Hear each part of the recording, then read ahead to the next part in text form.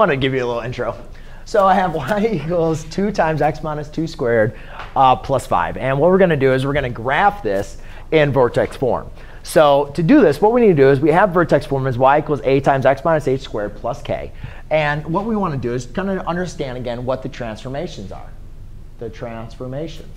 So I'm going to say a equals 2, h equals positive 2, and k equals 5. Now, again, it might be a little bit confusing, again, why the h equals 2. But remember, it's x opposite of h. Well, this is x opposite of positive 2.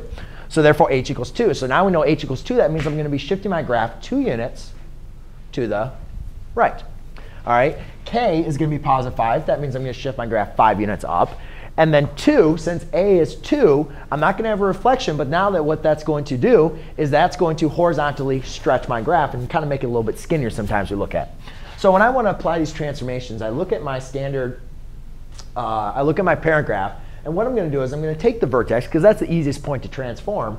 And I'm going to transform it 2 units to the right and 5 units up. So let's just go and create now a nice x and y axis, nice and beautiful like this. And if I know my original parent graph starts at 0, 0, now I'm going to shift it over 2 units to the right and then 5 units up. 1, 2, 3, 4, 5. All right.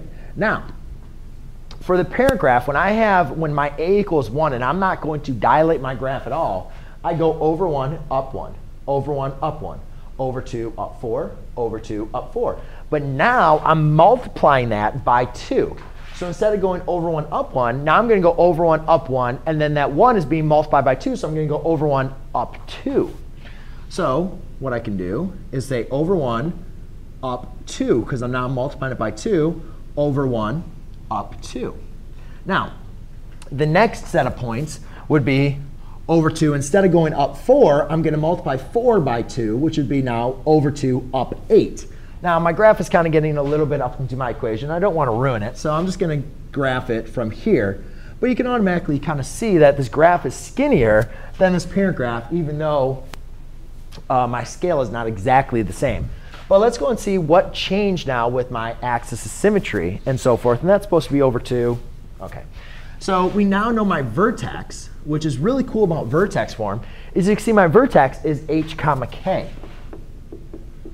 All right, so now my vertex is 2 comma 5. My axis of symmetry for the parent graph, the axis of symmetry is x equals 0. Well, since I shifted my graph over 2 units, we have our vertical line is now x equals 2. Our y-intercept is where the graph crosses the y-axis. And you can see that's at 1, 2, 3, 4, 5, 6, 7, 0, comma 7. And my x-intercept is where the graph crosses the x-axis. And you can see that since my graph has a vertex that's above the x-axis, and my end behavior is now going all up, it's never going to cross the x-axis. So I'm just going to write none.